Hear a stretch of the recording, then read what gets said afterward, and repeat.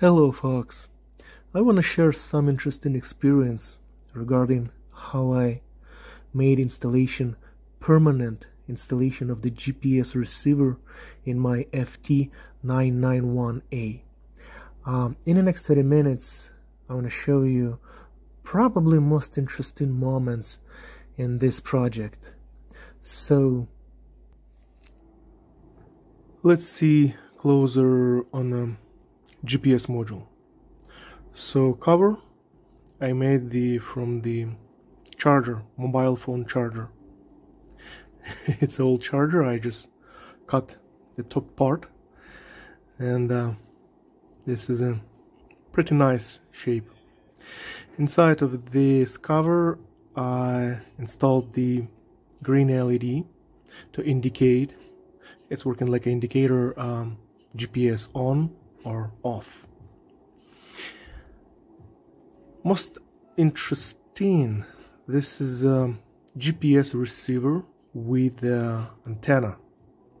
GPS receiver producing the TTL signal or sending the TTL signal, but small problem, input on the FT991 are the RS232, which is not compatible with TTL. This is two different standards.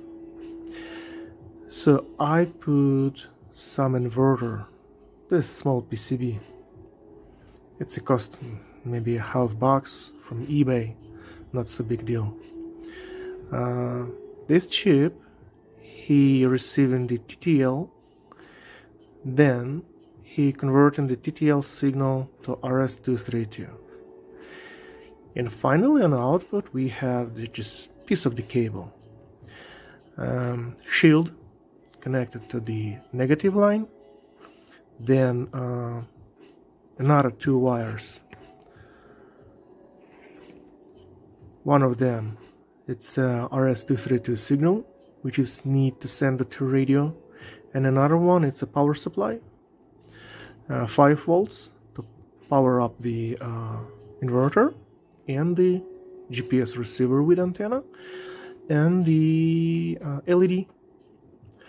Together, all of these components, it's a LED, GPS receiver and the inverter, taking something about the 44-45 milliamps. Not so too much, usually nothing. That's okay. Okay, I want to install it in a top cover and see how it fit and how we can play with position.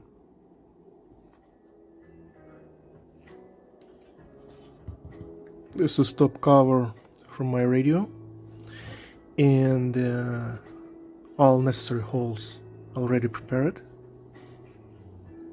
So let's try to install the GPS receiver and see how it will works.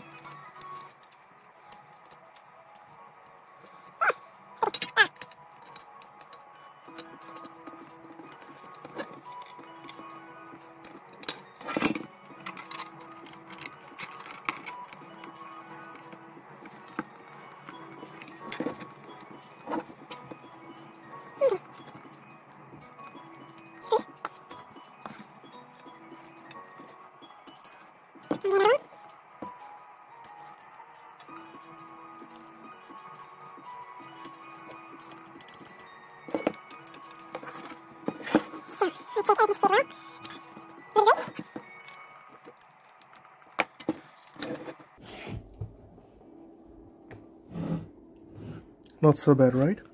Let's try to power up it.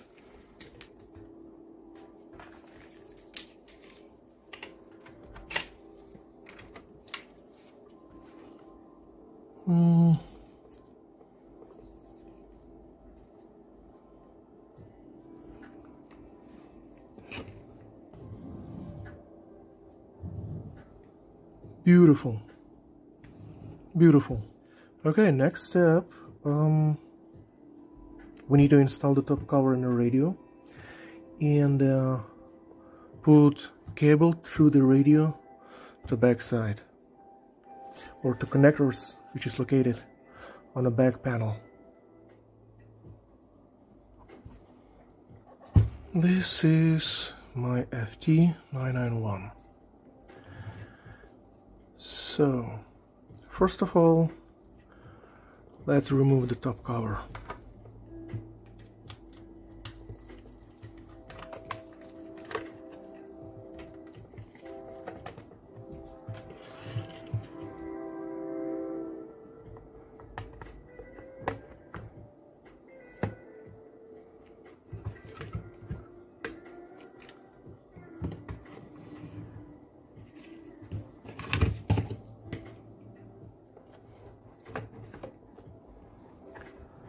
Let me see, do we have enough space to put some cable through the radio? I think yes. Here is pretty big hole, and let's use it.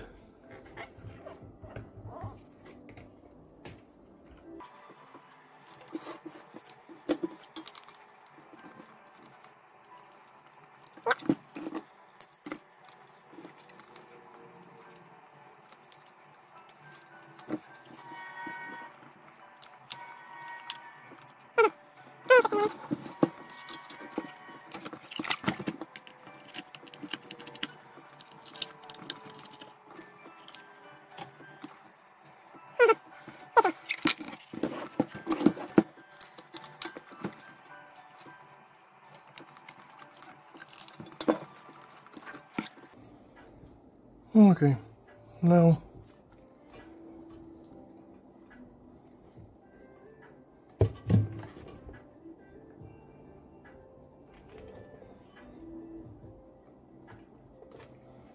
let's put the back middle cover.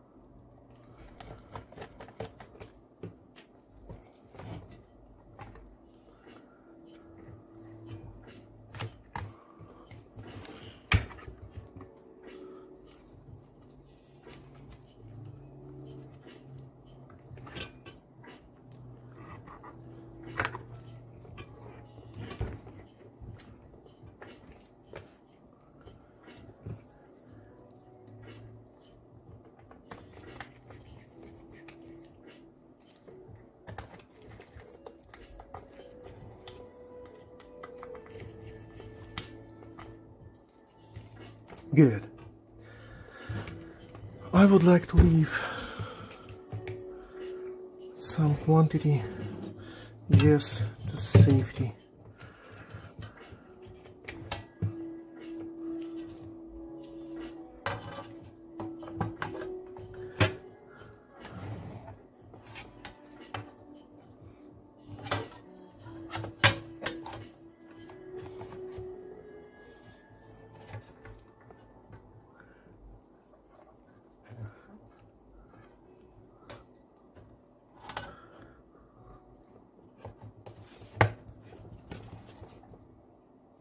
Voila!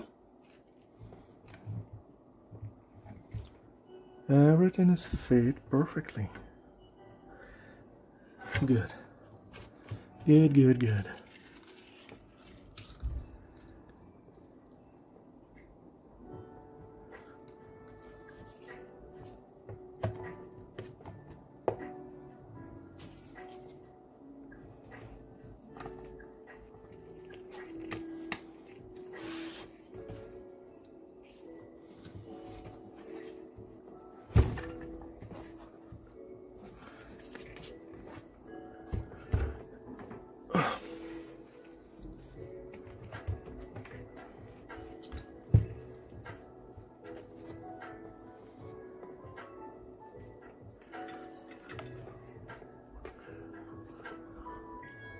Nice.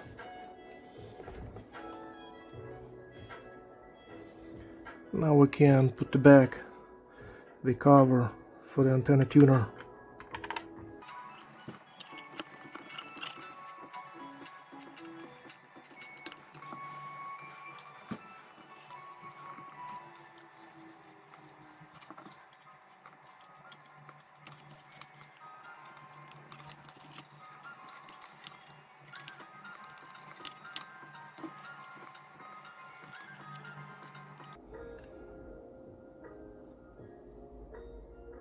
In the next step, I want to install the power switch for GPS receiver, and I need to think how to connect data line to RS-232 connector from inside.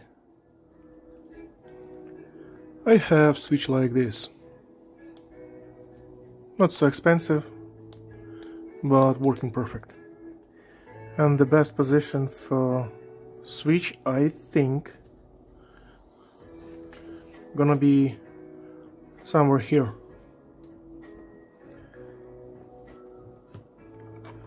And also inside we have some free pocket, free space. I would like to install in this position.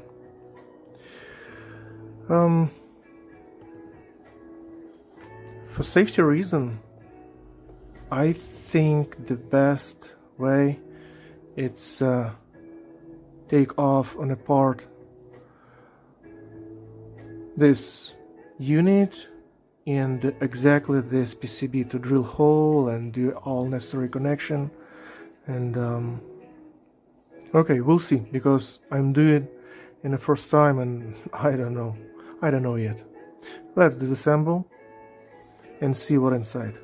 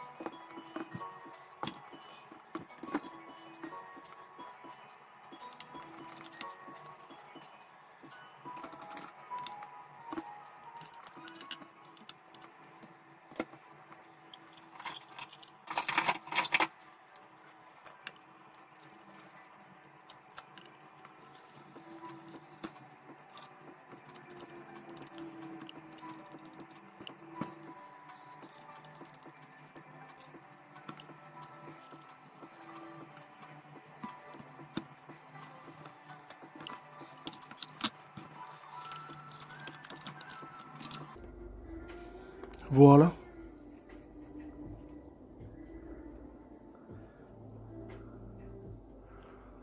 This is what we need. This part.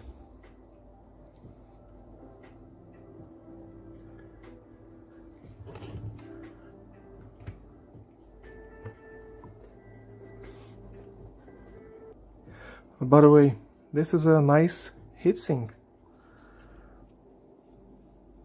Nice shape, nice fins, everything for cooling.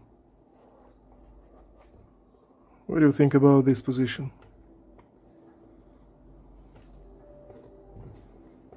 Not so bad, right? Okay, let's do something more.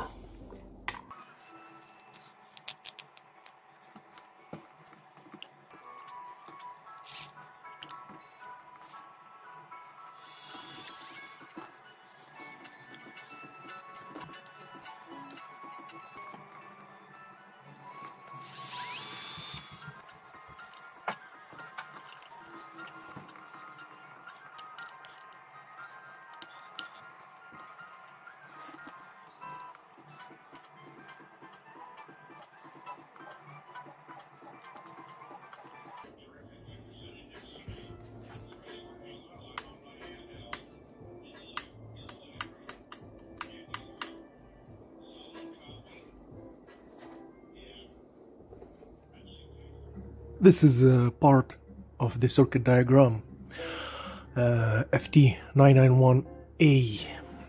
What do we got? RS232 or DB9 input. Here is everything is clear.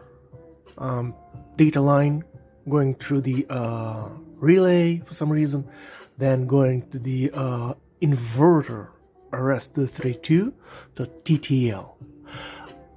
I don't want to use, usually we have some benefit, we can connect it directly to the TTL line without any converting and blah blah blah, but I would like to keep some additional IC just to safety reason if something happened, to prevent any damages of the microprocessor. So we have a couple, something like a gates. Gate number 1 located on a PCB inside of the radio, gate number 2 located near of the GPS receiver. It's an additional chip you saw in my previous episode.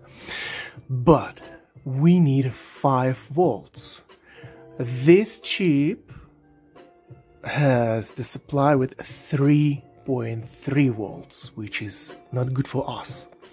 So I found another one spot. Let's see. It's here. This operation amplifier has the supply line with plus 5 volts, and I think we can connect GPS power line exactly to this spot. Let's see, is this correct or not, because it's just diagram. So line, where is the one on the top here, running. Here is the very important moment. Dun, dun, dun, dun, dun. That's the plus 5 volts. So I think we on the right way. Let's go back. And connector. Let me move a little bit down. DB9 connector and the operation amplifier located together very close on the PCB. So I think it's a good idea. I will try. It's not mean you must do this. This is my project, and don't do like me. Maybe I'm doing something wrong. Okay, let's see what we can do. I would like to verify everything on a layout. So that's the DB9 chip inverter Q1052, this one, but this one supplied with 3.3 volts. And most important step, this is a chip 1036, which is located here. Next one component, what we need, it's a resistor 1161, is here. And that spot must provide to us plus 5 volts. Let's check on a real PCB, do some soldering, and this is a real PCB. So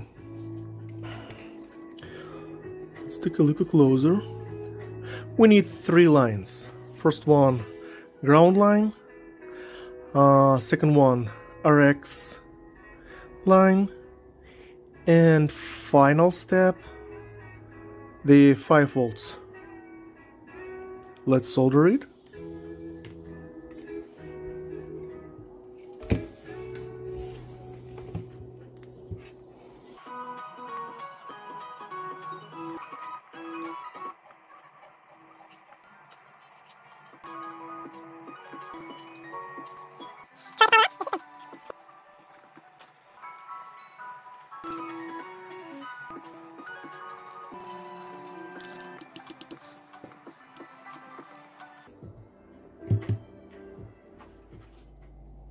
Finally everything is assembled.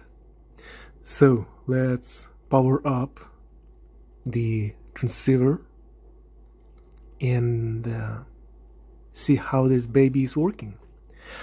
First of all, I want to say a couple words. Never cross the fingers before power up something expensive and complex.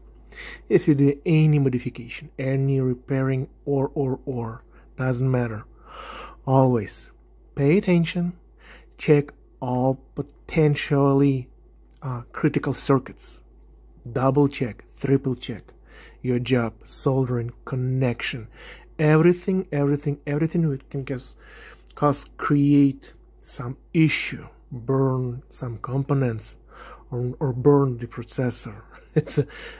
Your simple modification can kill your very expensive gears. Alright, already the power line is connected. Let's see.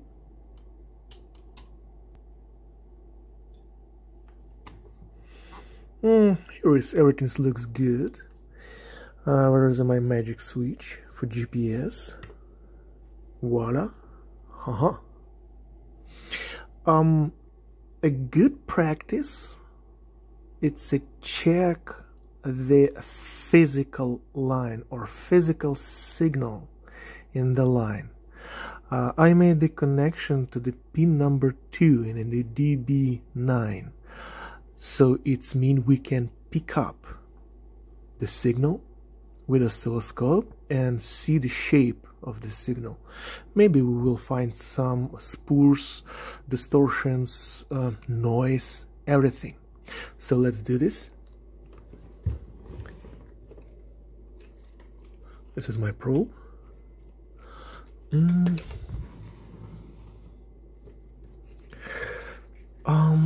Pin number 5, this one.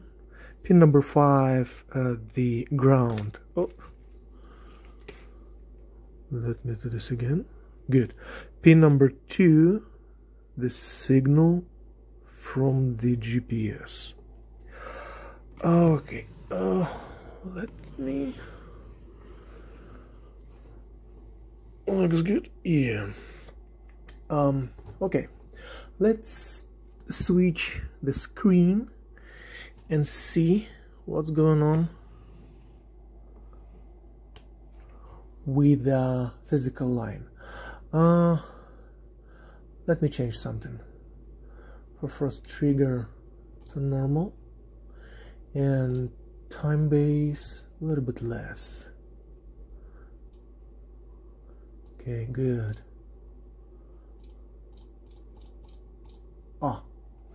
What I can just say, perfect square signal, just a little bit. We have very tiny spikes, which is very okay, and very tiny noise.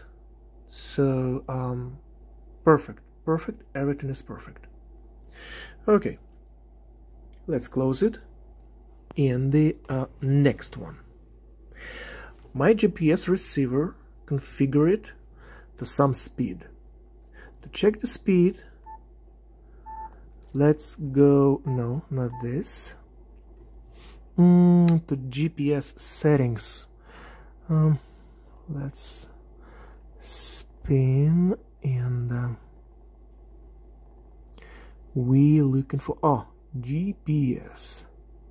In my radio,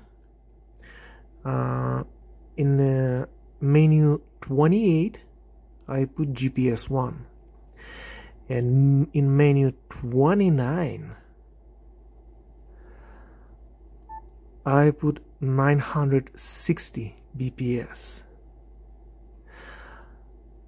Default settings, it's a 4600 or 800, I didn't see, but my speed is 9600. It's, you need to put correct numbers. It's dependent which is speed programmed in your GPS receiver. Okay, enter. That's all.